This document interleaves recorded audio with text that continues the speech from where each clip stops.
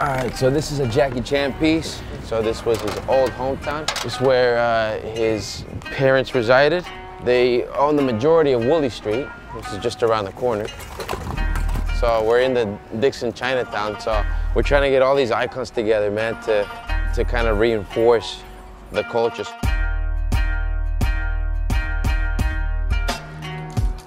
I thought I'd invite Swaze to come by and join me on this project, and we'll do something great together. It's a blessing to be able to do this with one of the Sydney kings in graffiti. I'll do the whole plan, you know, get on the dragon. This is a piece I've been trying to do for at least a year now. It was just a matter of getting the right wall, the right location. It's all coming together.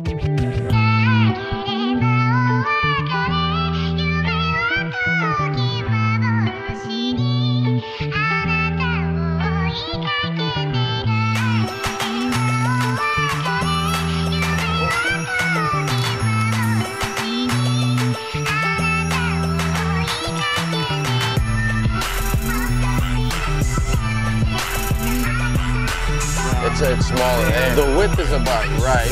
Like one straight line.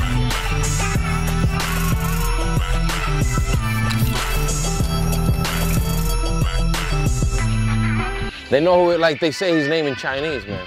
As soon as they start saying, oh, it's Cheng Long, you know that they're talking about our mural.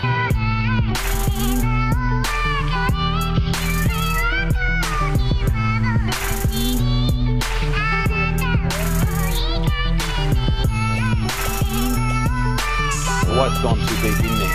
And more highlights on the whole face. Yeah. More highlights. Yeah. Ironically, Jackie Chan went to school in Dixon College, went to high school in Lynham, and he's got his restaurant right here around the corner. And we're smack bang painting his mural in the middle of the two. I think it's meant to be.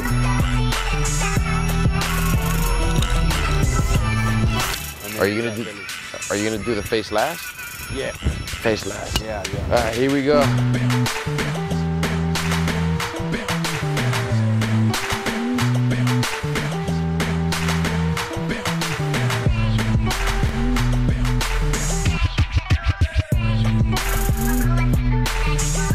It's off to do yellow and then pump that. You lose this nice